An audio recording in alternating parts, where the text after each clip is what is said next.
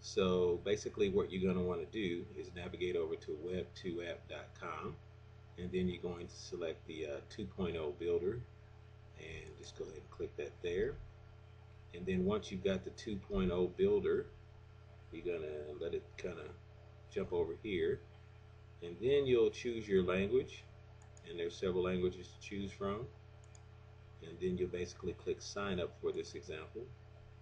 Enter your email, your password, confirm your password, and then scroll down and click sign up.